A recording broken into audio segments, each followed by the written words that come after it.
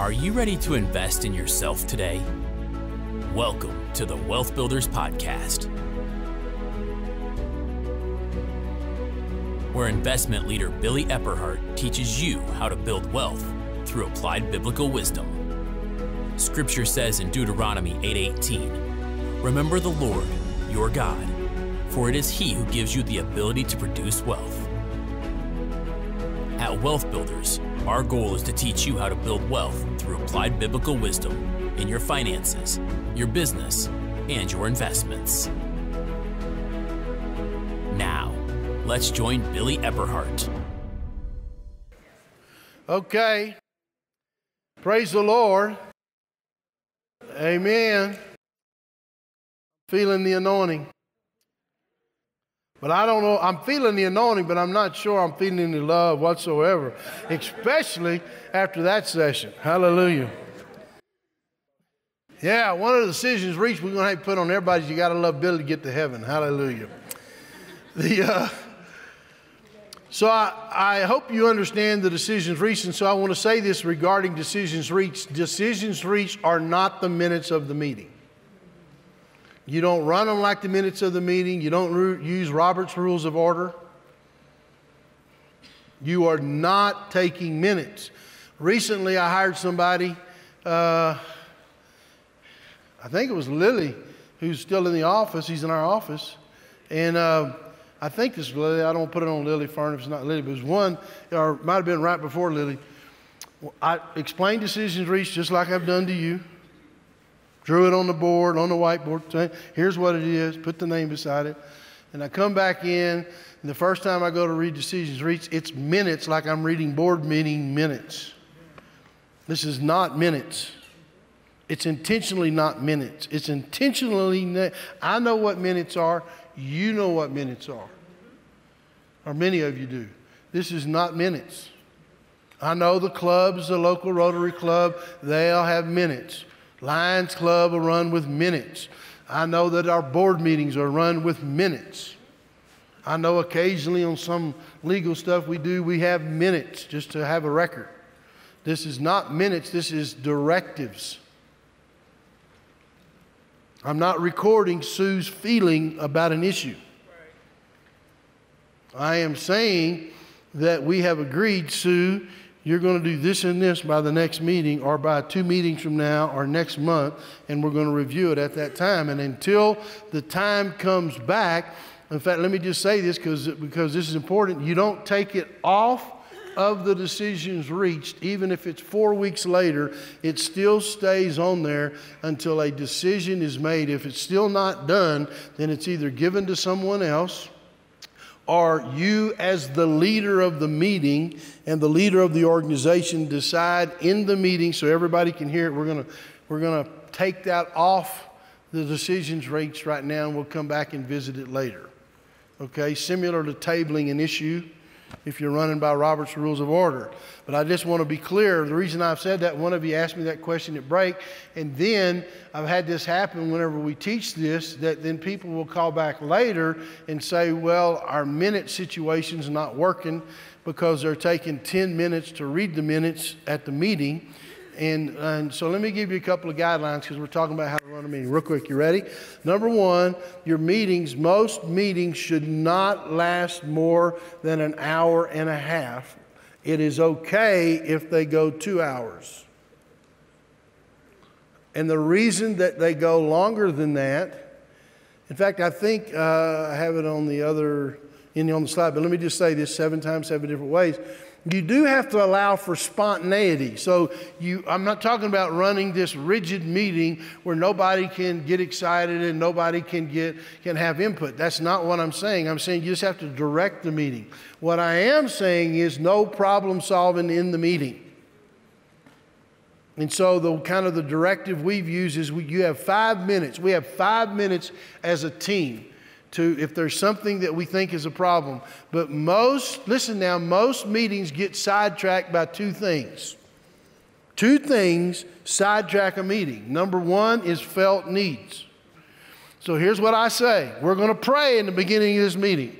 And we're going to pray Jesus over the table, under the table, around the table. We're going to lay hands on you. We're going to believe God for you. We're going to take 10 minutes. We're going to pray. The Holy Ghost is going to fall. We're going to take an offering. We're going to have church. But when that's over, no more crying.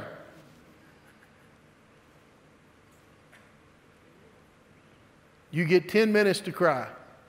You say, man, you're a taskmaster. Well, it's kind of a joke here, okay? I'm trying to be lighthearted with you, but I'm trying to get you to understand. You got 10. We're doing God's business. Right. That's right. You did that in a corporate setting, and I've been in some of them now, some big ones. And you get to crying about something, they're going to call you in the HR department. They're going to review your file with you, and they're going to say, you know, this is not working.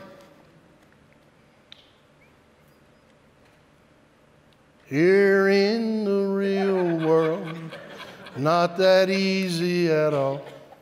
So in the church, we make excuses. So we're going to pray. So Carrie's got a need. Father, in Jesus' name, we realize what Carrie's been through in the name of the Lord Jesus. God, we just ask you now, strike her with your something.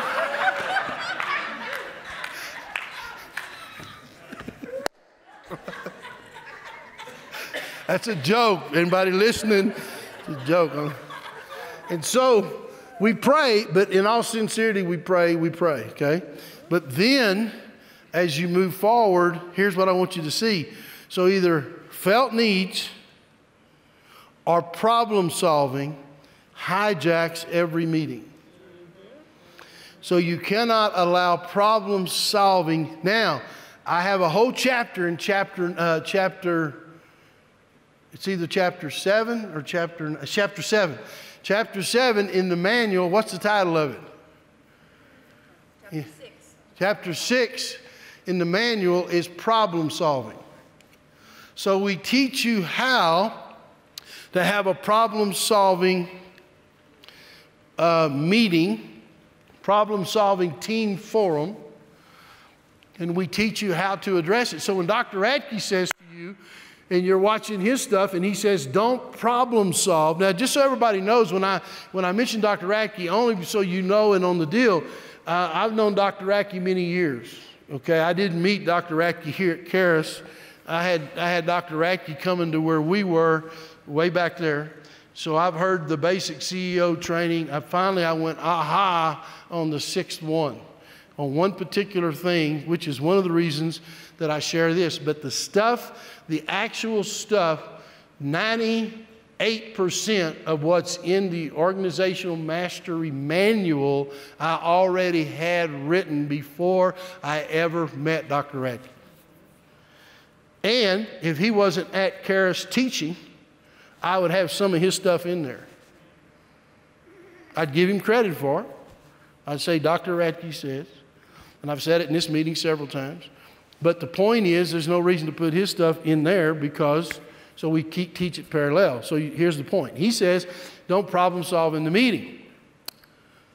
So he says, go with your team and go problem solve. Issues and problems become opportunities. But then he doesn't tell you how to problem solve. How do you run that problem solve? Now he does. He shows the team empowerment. But what do you actually do when you get in the meeting? And can I say this to you? If you are running the meetings I've directed here with stuff, especially in the training period, dysfunction rises if you put a bunch of people who have high levels of felt needs in a problem-solving meeting. You have the opportunity for a disaster. So let me give you a nugget. Here's a nugget. It's worth the price of everything you paid to come to this deal. Is that if you have high levels of felt needs that are still coming into a meeting, then you need to meet with those folk, pray for them, counsel with them, encourage them, love them, touch them, be with them before they ever get in the meeting. And I'll give those of you that operate maybe at a little higher level a word of wisdom here. A word of wisdom is if you have a high-level problem-solving meeting that you really got to get something accomplished, you need to go around and have individual coffee meetings at wherever you like to have coffee and find out how everybody's going to kind of come out on this and kind of coach them up a little bit and love them before you ever get in the meeting, so you generally know where this thing's going to go before. I'd do that in every board meeting. If I had a very controversial issue come that I knew had to be addressed, I mean, I had a situation with a youth, so y'all know I'm not just up here talking about something I read in some paperback book, okay? I had a youth pastor. Remember I told you the story yesterday about the man with the little girl and the horrible situation? It was horrible. Well, I had a situation where a youth pastor molested a 15-year-old girl. Now, remember I talked about child protection policies? Remember I talked about legal insurance and all that? The good news is we were insured up to the gills. We had our legal set up proper, and we had all of our child protection policies, including the youth department, in place. The attorneys had written them. Everything was clean. Well, so I wasn't concerned about the legal exposure. I'd already brought the insurance company in. But what happened was some of the board members did not want. I had 4 board members, and 2 of them wanted to deal with the situation completely opposite than the other 3. They were adamant. So you know what I did? True story. I'm telling you the truth. I took them fishing. I paid $1,000 for that fishing trip. And somebody said, you tried to buy them off. I tried to do whatever worked. No, that's a joke. Come on, settle down. I took them fishing, and I spent time with them. And I said, okay, boys, I didn't even bring it up. We caught some big trout. I had a guide leading us. We're in a raft. We're tearing the fish up. We're excited. We're catching fish. Can I tell you a secret that's worth the price of the whole? Well, I'm not going to say that, but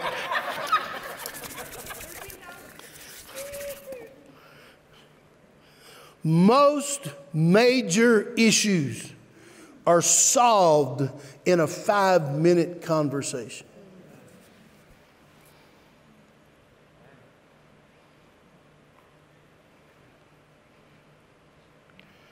We caught fish that day. I had 2 guides working with 3 people, and that's pretty impressive. One guy doing the raft, the other guy directing. We're having church. I'm giving good tips to the guides. They love me. I love them. We sit down for 5 minutes over a T-bone steak, and one of them says this. I knew he was going to say it. I was prepared. Now, I'm not always prepared, but in this situation, I was prepared. And I said, I don't know, have you thought about this particular aspect if that were to happen? You know what he said? No, I haven't. He looked over to the other guy and said, he's right. We fished another day, went home, had a meeting, it was all done.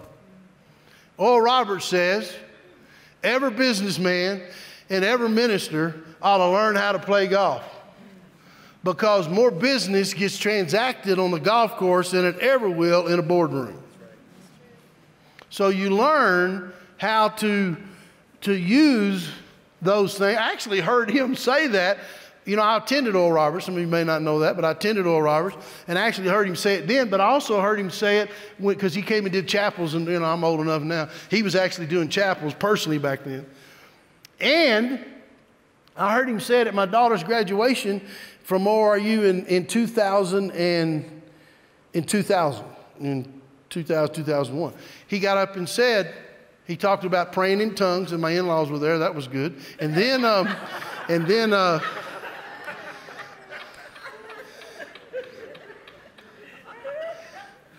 he got up and talked about playing golf at the graduation because he's trying to advise the graduates.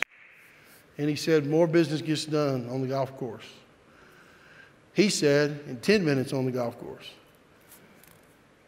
Than a lifetime sometimes in a boardroom. So I'm sharing that with you because we're talking about these things.